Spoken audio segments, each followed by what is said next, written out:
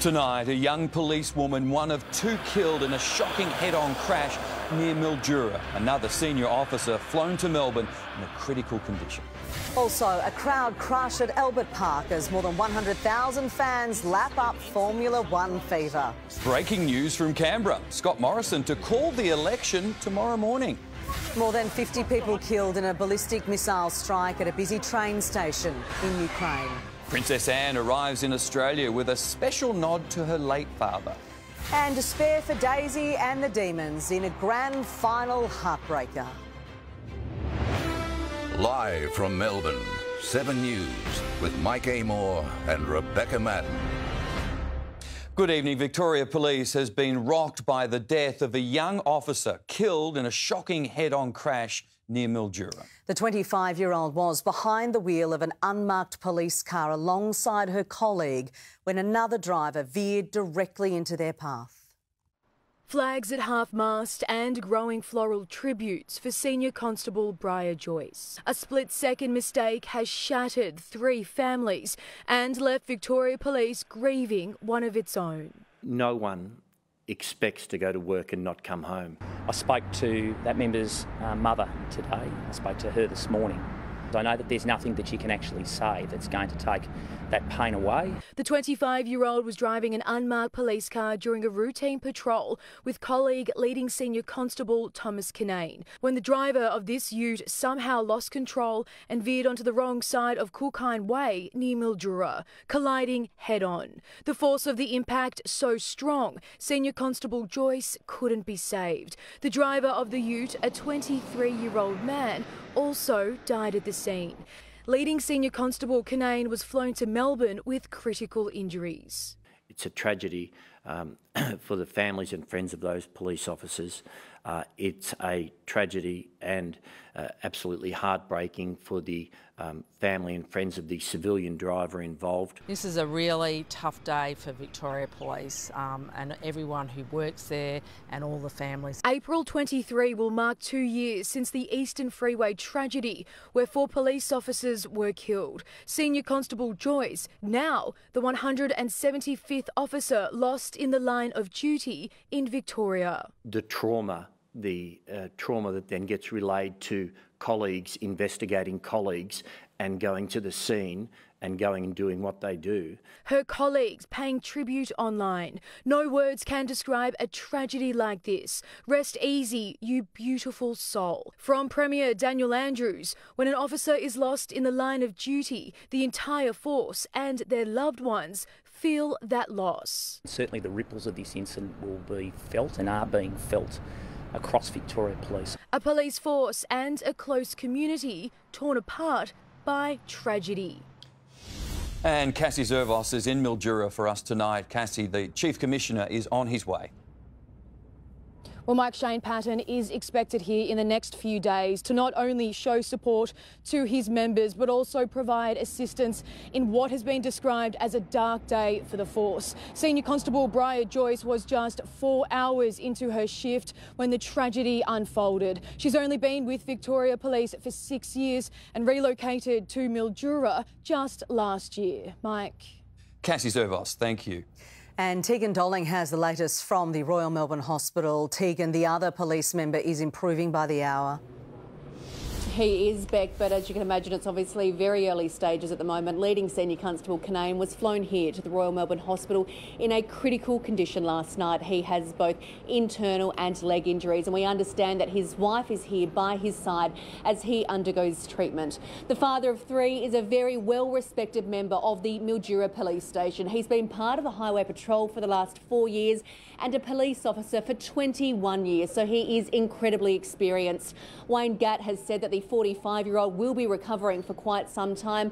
Whether he decides to return to the job, that's a question for another day, but we have just received a condition update. He has gone from critical to serious, so that's some sort of improvement in this tragic incident. Beck. OK, Tegan Dolling, thank you.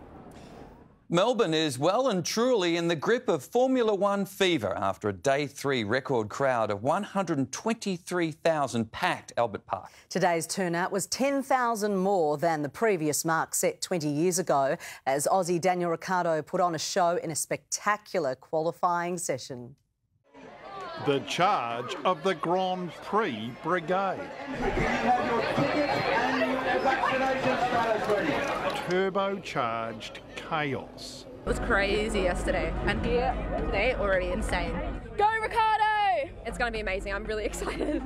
It's going to get pretty crazy, but yeah, it's going to be really, really amped up. Sprinting 400 metres to see drivers like Ferrari's Charles Leclerc.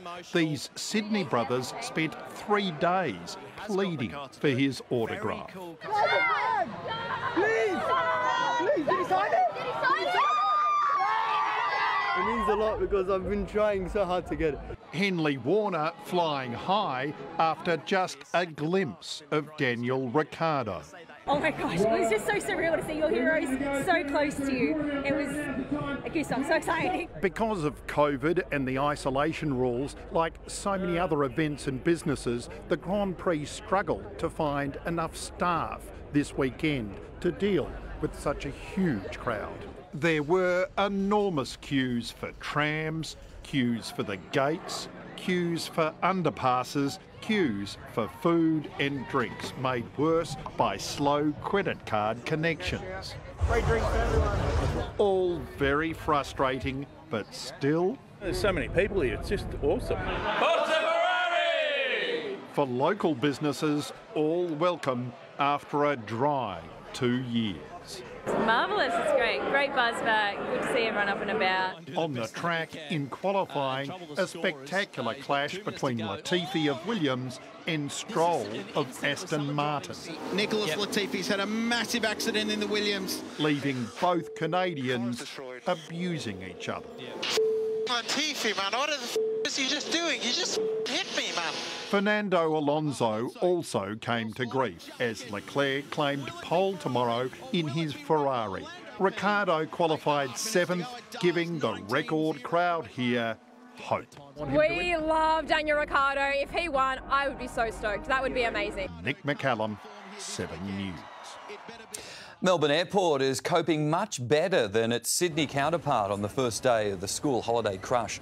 Passengers in Sydney battled through crowds at security and check-in counters, with officials warning the crush is expected to last until after Anzac Day. 80,000 people are expected to pass through Tullamarine each day next week. The airport is asking domestic travellers to arrive at least 2 hours before their flight. In developing news from Canberra, 7 News understands the Prime Minister will call the federal election tomorrow morning. Scott Morrison is asking Australians to re-elect him over his management of the pandemic economy and national security, while Anthony Albanese is promising a better future. It's the calm before the storm. The hallways of power are eerily quiet. The Prime Minister will call time on the 46th Parliament tomorrow. Things are tough, and they've been really tough. He posted this video on social media today. There's drought, there's floods, there's fire, there's pandemic. There is now war. As he faces a tough battle for re-election. 40,000 people are alive in Australia today because of the way we managed the pandemic. 700,000 people still have jobs. Opposition leader Anthony Albanese starts the race in front. Good luck on the campaign. Thank you very much. All the best. Nice to meet you. Thank you. He was at a market in Sydney's Inner West today, testing out his campaign lines. Australia deserves better. I'll deliver a better government. After redistributions, the government is on 76 seats, Labor 69 and 6 for the crossbench. The coalition can't afford to lose any. Labor needs 7 to form government. Labor has only won government 3 times from opposition since the Second World War. So it's a mountain that Labor has to climb. And it's not the only struggle. Politicians are often targets in public, but protesters like these are becoming more fierce. Police are warning MPs and candidates this federal election campaign that the security environment could worsen. As Anthony Albanese experienced today. Are you doing a research with that? Is anybody investigating that? Scott Morrison on Wednesday. I don't care. I'm sick of your bull. And Craig Kelly yesterday. He was egged by a protester. Now he's pressing charges. We shouldn't have this type of violence in our political debate. It's expected to be a very messy and very personal campaign, but both leaders are ready. Tick tock, tick tock. The clock's ticking. The PM hoping his time isn't up. Jennifer Beshwati, 7 News. More than 50 civilians trying to flee the eastern Ukraine war zone have been killed in a ballistic missile strike on a busy train station. Ukraine's president says the attack was carried out by Russian monsters. And a warning, tonight's report contains some distressing images. The horrific aftermath of a missile attack on a crowded train station. 4,000 people, mostly women, children and the elderly, had been trying to flee the fighting, to escape the mayhem. Dozens were killed instantly, including 5 children. Among the bodies, blood-stained dreams of a life in peace. Everything exploded, this witness said. It was all of a sudden. Many people are dead. One of the missiles appears to have been spray-painted in Russian before its launch. The words, "for the children." Moscow blames Ukraine, saying it doesn't use this type of weapon. Analysts believe both countries do. This is another war crime committed by Russia, says President Zelensky. This is an evil with no limits. This is yet another horrific atrocity committed by Russia. Russia's crimes in Ukraine will not go unnoticed or unpunished. In Kyiv, personal support from the West, a visit from the EU Commission President. Maybe. I don't remember. He is a president with a lot on his plate. She is a president who was visibly shocked by the lineup of bodies in Bucha waiting to be buried. It is the unthinkable has happened here. We have seen the cruel face of Putin's army. Now the EU is offering to fast-track membership of the bloc for Ukraine. The missiles and artillery have been raining down for more than 6 weeks now. Here, a heritage-listed youth library was destroyed in Chernihiv. The city people are still trying to flee after being besieged by Russians for weeks. Power, water, gas, all cut off. These people have lost their homes, says this coffee shop owner.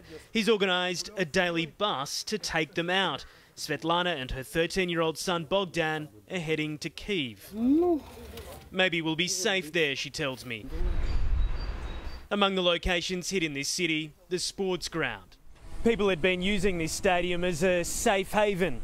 Those who'd lost their homes coming here to use the bathrooms, the showers, find a place to sleep. And then this happened.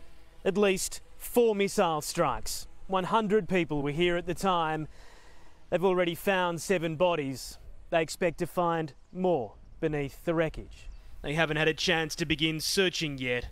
They still need to bury the dead already found. In Ukraine, Hugh Whitfield, 7 News. Reporter Jeff Parry is in Kyiv, and Jeff, there's a new plan to protect civilians. Yes, Mike, the plan is to push ahead with the evacuations as quickly as possible. The fears are that the next Russian onslaught could start within a couple of days. They're organising a Dunkirk-style evacuation using private vehicles. They're calling for volunteers to come forward to drive some of those newly created refugees to safety in the West. And the Kremlin has appointed a new general to lead its war in Ukraine. He's had extensive experience in Syria, a sign that not everything is going their way, Mike. Jeff Parry in Kyiv, thank you. Princess Anne has delighted fans jetting into Sydney to open the Royal Easter Show on its 200th anniversary. It's part of her whirlwind 3-day visit down under.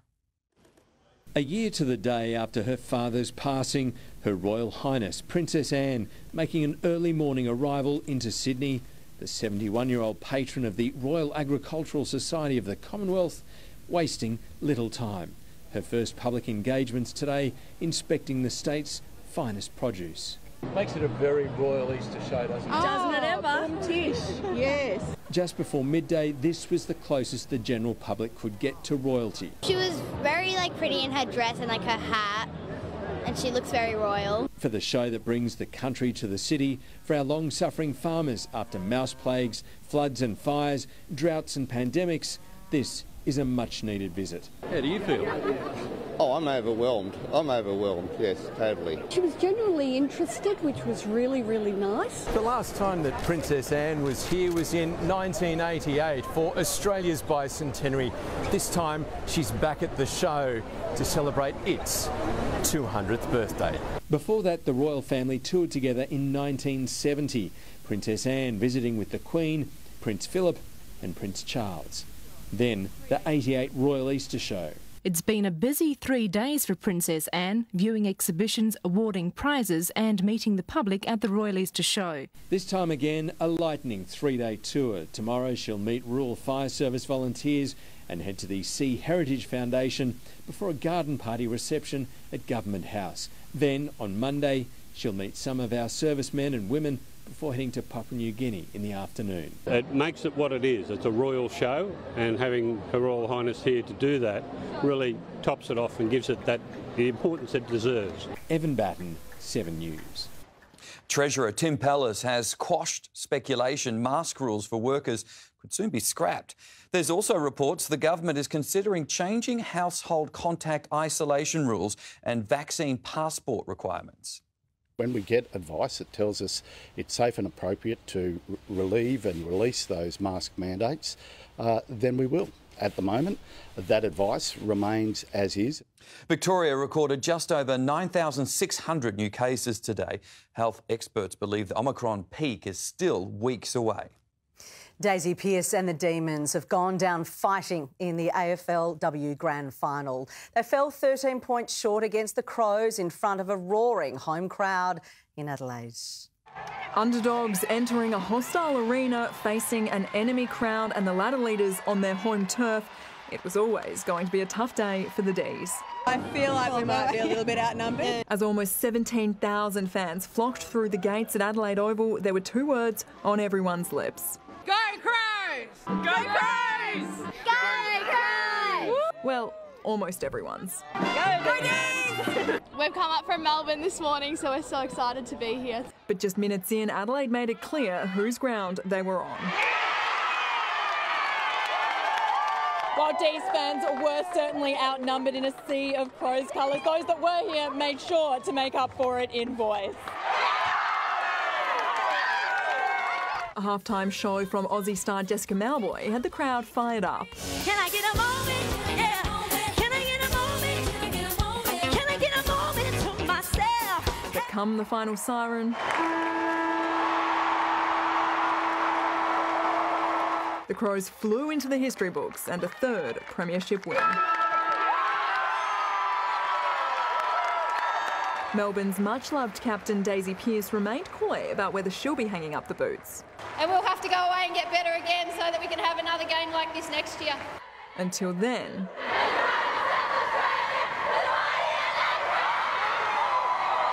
Rosie Barnett, 7 News. It was a terrific grand final, and Andrew McCormack is here for a look ahead to sport. Andrew, it was an unlikely thriller at the SCG today. It was, Beck. A great game. David Noble spun the magnets as the Kangaroos eyed off one of the upsets of the season. The Swans were left without an injured Buddy Franklin, only to hold on in the dying seconds. Isaac Heaney, remarkable, and the Swans have seen off the challenge from North. Also coming up, how Tiger Woods pushed through the pain to stay in Masters contention at Augusta. Sebastian Vettel's nightmare continues at Albert Park as fists fly over in the NASCAR. And, guys, a triple premiership star has made a pretty bold injury comeback today. We'll have those pictures shortly. See you soon. Thanks, Macca. The Reserve Bank is warning that looming interest rate rises could wipe 15% off the value of Melbourne homes. Details next on 7 News. Also, the incredible act of bravery after a passenger fainted in front of an oncoming train. The fallout from Hollywood as Will Smith is slapped with a 10-year Oscars ban. And later, a new threat to free-to-air TV that could change your viewing habits forever.